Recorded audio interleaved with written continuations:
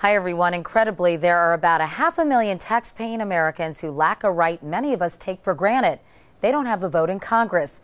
That is the situation in Washington, D.C., which has one non-voting delegate on Capitol Hill. This means that the citizens who live in Washington don't have a say on issues ranging from the war to the budget to taxes. But a new bill that's gotten bipartisan support would change that, giving D.C. a vote at least in the House. Last week, we spoke with Alir Zurka of D.C. Vote, a group that's been pushing this cause for nearly a decade. We asked him why he thinks this issue should matter to people outside the Beltway. He put it simply, it's hypocritical of us as a nation, he said, to defend democracy abroad while not providing it here at home. That's a sentiment that should win by a landslide. That's a page from my notebook. I'm Couric, CBS News.